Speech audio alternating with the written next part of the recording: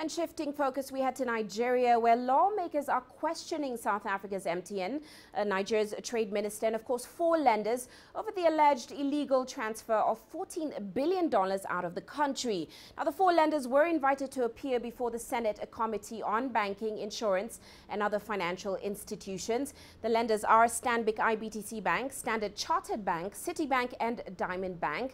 As per the Senate Committee chairman, MTN and Nigeria's trade minister Okechukwu and Elenemah have denied any wrongdoing. Well, Deji Badmus now joins us in Lagos with an update on this issue. Deji, as always, welcome to the show. Now, it looks like it's round 2 between MTN and the government again, and it includes, of course, a sitting minister. Give us some insight into these allegations and, of course, the possible repercussions. Well, Uche, the allegations are pretty straightforward, even though somewhat complicated, I must add. Basically, what the Senate is accusing MTN and these individuals, including the banks as well, and the Minister of Trade, is that in the case of MTN, it says MTN actually imported money into the country when it won the license to operate a mobile telecom service in this country. That the money it used to pay for that license, it actually brought in about $280-something million. But that when it brought in that money, it did not obtain what is called a certificate of importation. That is the allegation now leveled against MTN. And that subsequently MTN brought in another tranche of money totaling, several tranches now of money totaling around $117 billion.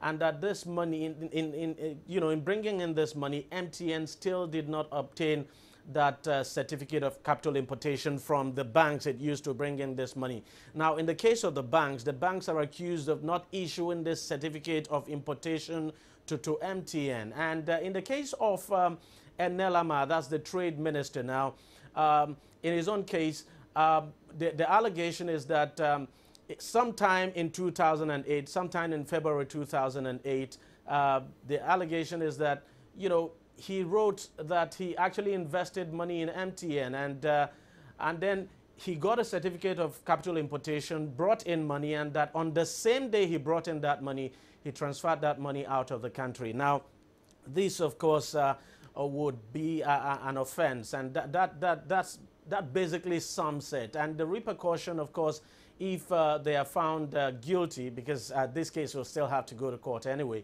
right. There definitely will be fines against not just the company now, the banks, and of course, including the minister. And like you mentioned, the National Assembly didn't just summon MTN or the 4 banks, it also summoned the CBN, the Financial Reporting Council of Nigeria, and a few others. Now, who really is accused of being complicit in this alleged looting of funds? Now, in the case of the CBN, the reason the CBN was called in is because, when a bank issues a capital of importation, that bank is supposed to make returns to the CBN within 48 hours. Because usually the law says if you're importing capital, you're supposed to get that certificate of capital importation within 24 hours from the bank. And that bank is supposed to report to the central bank within 48 hours. So the reason why CBN has been brought in is to actually confirm if it got a return. Now, if those banks now made returns to the CBN within the stipulated 48 hours.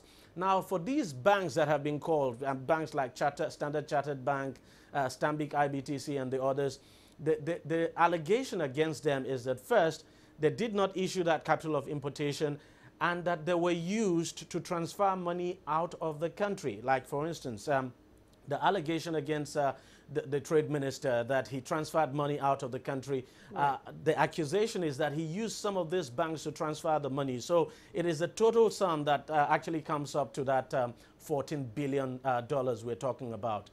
Quite interesting. Well, many thanks, Deji, for those insights. Of course, Deji Badmus joining us in Lagos.